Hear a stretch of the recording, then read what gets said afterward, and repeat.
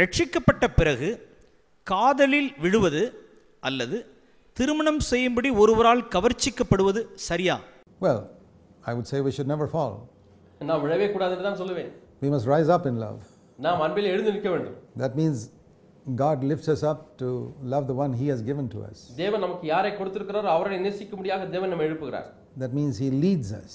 அதனுடைய பொருள் என்னன்னா தேவன் நம்மை வழிநடத்துகிறார். Gives us a love in our heart for someone whom he has chosen to be our partner. எனக்கென்று ஒரு வாழ்க்கை துணையை தேர்வு செய்திருக்கிறாரே அவரண்டை என்னை நடத்துகிறார். There's nothing wrong in loving. We should love a person whom we are going to get married to. நாம் யாரை திருமணம் செய்ய போகிறோமோ அவரை நேசிக்க வேண்டும், அதிலே தவறில்லை. I mean, whether you begin to love that person before marriage or after marriage is secondary. நீங்கள் திருமணத்துக்கு முன்பதாகவே அவரை நேசிக்க போகிறீர்களா அல்லது திருமணத்துக்கு பின்பு நேசிக்க போகிறீர்களா என்பது இரண்டாவது காரியம். God can lead us either way. தேவன் இரண்டு விதமாக நம்மை நடத்தலாம்.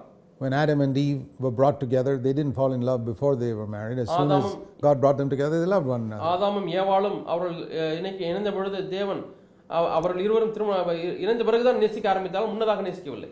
And same way with Isaac and Rebekah. அதே போல தான் ஈசாக்கு ரெபெக்காள். They got married and they loved one another. அவர்கள் திருமணமாகி அதற்கு பிறகு ஒருவரை நேசிக்க ஆரம்பித்தார்கள். You may love a ஆரம்பித்தார்கள். person before, God may lead you to love because you find that person has got same desire as you. உங்களைப் போலவே அந்த அடுத்த நபருக்கும் அதே வாஞ்சை விருப்பம் இருக்கிறபடினா தேவன் அவரண்டை உங்களை வழிநடத்துகிறார் என்று And if உணர்கிறீர்கள். God leads you, that you can be married. தேவன் அப்படி உங்களை வழிநடத்தினால் நீங்கள் திருமணம் செய்து கொள்ளலாம்.